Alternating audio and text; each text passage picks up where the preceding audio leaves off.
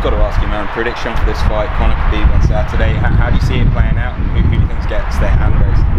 Man, it'd be easy to stay on the fence in this one because it can go so many different ways. Yeah. But if I had to choose someone, assuming that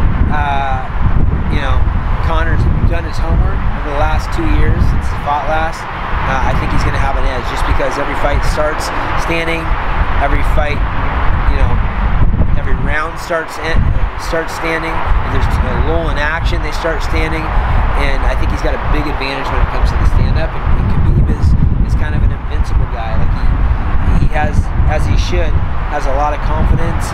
He has an intensity that pushes, and Conor has that same kind of pressure in a different way. But the danger, I think, is more on the Conor side. I think he's got the more dangerous tools. Prediction, round, finish?